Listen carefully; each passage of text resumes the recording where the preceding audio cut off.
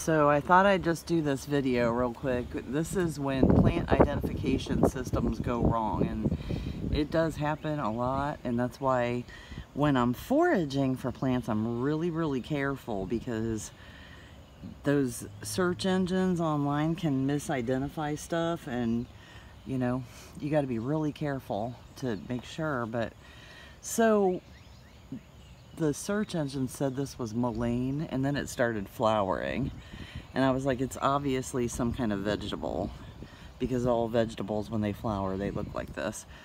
And I had planted some green Luobo radishes before, and it cracked me up because once it flowered, I re-snapped a picture of the flowers, and I didn't put it in the search engines again, and they were saying all these different kinds of radishes, and I'm like, oh, maybe somehow one of the Luobo radishes got over here, and that's what it is. And then I looked down here, there's a huge radish sticking out of the ground.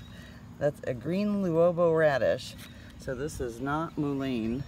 So I thought that was kind of funny, but I'm sort of disappointed that I still don't have mullein, but at least I know what it is now, and I'm going to eat that sucker later this week in something, I don't know what.